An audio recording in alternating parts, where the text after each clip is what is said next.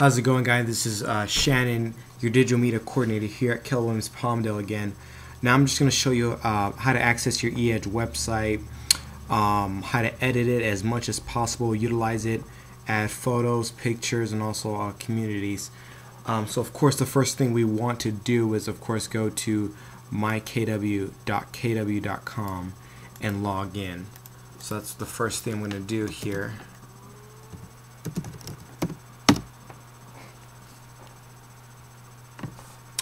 And then after that, in my eEdge control panel, I want to go click on the plus sign in My Marketing. Anything having to do with flyers, your campaigns, your website, of course marketing is always going to be in My Marketing. Okay, so you just click on the plus sign here and go to Manage eEdge Website. Okay, so Manage eEdge Website, click on that. And of course you can actually just edit all these fields right here. The first one, titles and description. So let's say when I go to the Sell home page, it says technology handouts, and I want you to memorize that right for a minute.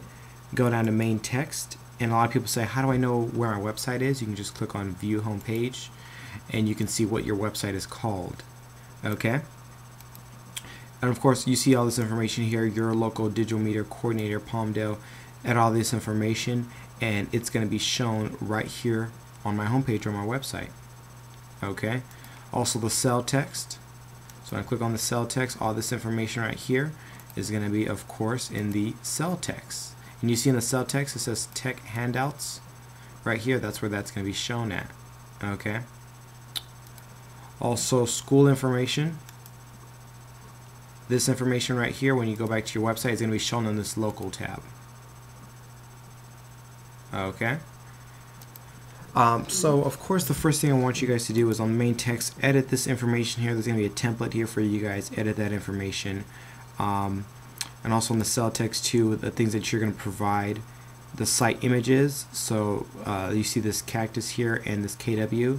It's actually going to be shown on the home page. Here's the logo, here is the cactus, so that's where that's going to be shown. Community served, I want you to of course put all the zip codes possible that you serve. So when I add a community here, let's say I do Palmdale, and I put all the zip codes I know for Palmdale. Let me see, 93551, add zip code 93550, and then of course the rest of the zip codes that you know of. Of course put in text at the top of the community page if you'd like. Also put add the center of your community. So of course for Palmdale I always add the office as your center, and then the URL, and that I would say put in the community's website. So I would say go up to the city of Palmdale. I'm going to highlight that, click copy, go back to eEdge, and then paste that, and then click on create URL, and then click on save. Now I'm going to show you what this does. Okay, I'm actually going to go back to my website, go home, refresh, and you see it says community served Palmdale. When I click on Palmdale here, it'll actually just give me those listings of those two zip codes that I put in. It'll also give the center of that community as well. And then when I click on local, it gives me a link to Palmdale, and when I go on that, it actually gives me a Wikipedia link to where Palmdale is at. Okay, so that's community served. School information, I would say put in here either the names and phone numbers of the schools or just the school name and the link. So the way I do a link, let's say if this said Eastside High School, I highlight that, click on this little chain tab, and put in here, paste the Eastside High School's website in there, and then I'd actually go on, open up a new window, so that way when they click on it, it'll go to a new window right here. Then click on insert. Okay. So let's say if you want to add an image here, let's say I want to add an image right above your local digital media coordinator. I'd actually click on first this little image box right here, Then it's going to want a URL. I don't have a URL for my picture, so the first thing I'm going to do is I'm actually going to go to this website called tinypic.com. So of course I want you guys to remember that tinypic.com, which is up here.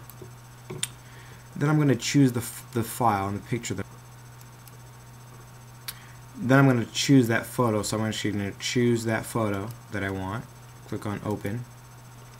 Then I want to upload. And of course it's going to give me this little thing to put, so I'm going to put please enter get photo editing effects. So get photo editing effects. Click on upload now.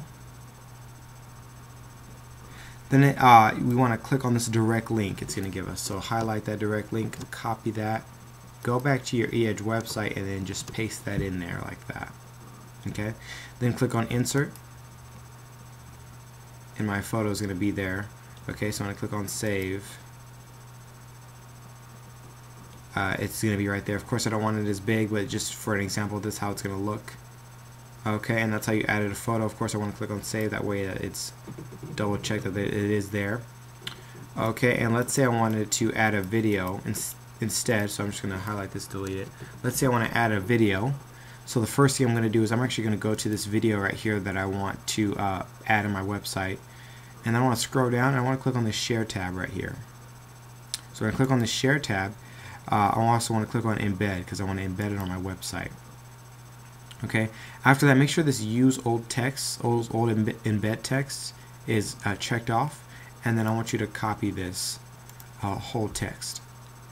Okay. Then I want to go back to my website, and wherever you want the video to be, I want you to put 6 X's, okay, or 7, and I'll show you why in a minute. So 1, 2, 3, 4, 5, 6, 7. Okay. And that's where I want my video to be. And then after that, I'm going to click on this little HTML button right here. And you see it gives me this funky bunch of code. But I see here I put in my 6 X's, so that's where I want my website to be. So I'm actually going to highlight all of those, and I'm actually going to paste in that video. Then after that, I'm going to click on update. Then there is my video. Okay, I'm just going to click on save. Then view home page, and there my video is. Okay, so guys, just I want you to go in here, go down this list, and customize everything in here that you possibly can. Okay, and then always remember to click on save, and your website should be up and running in no time. Alright, thanks guys for watching this video.